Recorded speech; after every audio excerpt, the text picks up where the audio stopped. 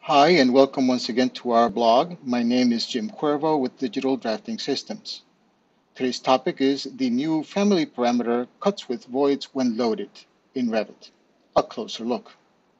We will start with a quick review of how inserting families that required voids worked, and then show you how much easier it is now with the new cuts with voids parameter in Revit families. Let's begin, shall we? As we can see, we have some sort of a casework layout here with some countertops, one having a perforation on it. Let's go ahead and load from sinks, sink kitchen double, and let's place it. And there we go. That looks like it needs to be adjusted. Let's go ahead and do that. Level 1. And obviously then we have to grab these items and kind of adjust them so we can then move them into place, such as this. To be careful what it is that you're grabbing. You might be moving the wrong thing. Let's go ahead and adjust that. Okay, and let's move that back. It's a lot of adjusting, isn't it? And let's see what it looks like in 3D. Okay, perforation, everything's fine. This thing is here, and here's just the edge here. Now let's go ahead and see what it looks like now with the new cut with void. Let's go ahead and select the sink and edit family.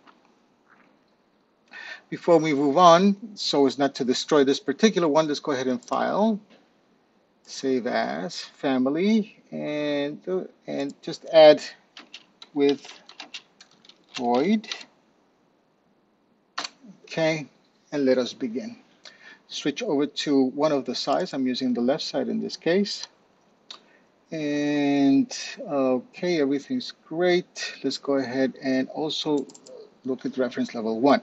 I'm going to create my opening using this section in here, which is a reference plane here, this edge here, this edge right here. In other words, the lip of the sink opening. Go to voids, void extrusion, rectangular. I'm going to use that intersection and this intersection. Once I've done that, I'm going to escape, and let's go ahead and create our rounded edges.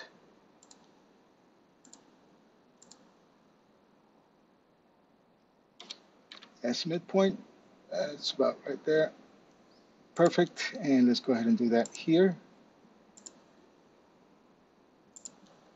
And here. And here.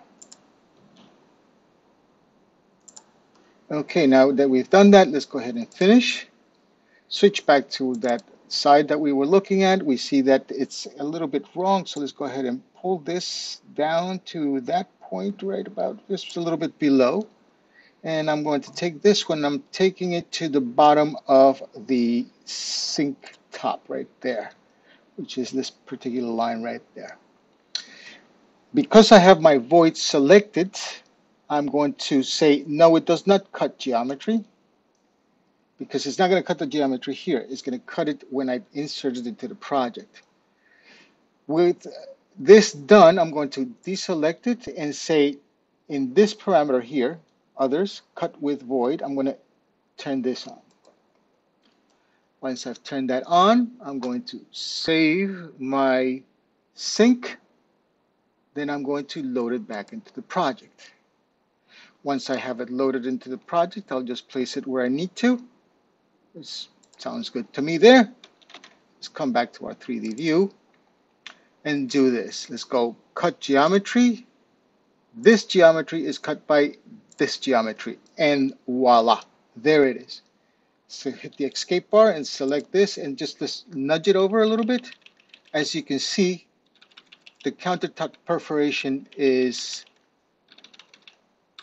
maintaining its alignment to the sink, because the sink has its own void opening for its own countertops. Whereas if I do this to this one, you'll notice that the opening is actually being shifted. I have to readjust it. With that, my friends, I have shown you a little more in detail what cuts with void on insert is for Revit 2021, a new parameter that is now extremely useful. I hope you enjoyed this, and we'll see you on the next one. This is Jim Cuervo with Digital Drafting Systems. Thank you very much for watching.